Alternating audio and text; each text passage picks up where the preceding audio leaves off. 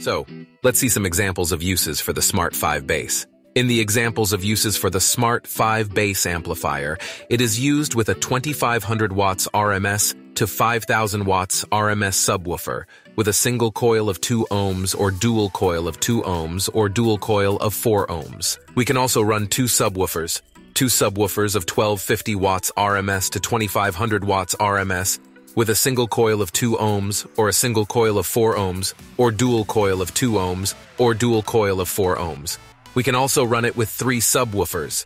Yes, with 3 subwoofers of 850 watts RMS to 1650 watts RMS with a single coil of 2 ohms or a single coil of 4 ohms or dual coil of 2 ohms or dual coil of 4 ohms.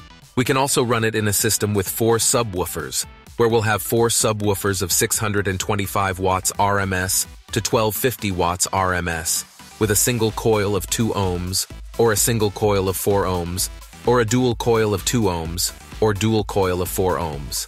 We can also use it in a larger system, yes, with 8 subwoofers of 320 watts RMS to 625 watts RMS with a single coil of 2 ohms or a single coil of 4 ohms or dual coil of 2 ohms or dual coil of 4 ohms.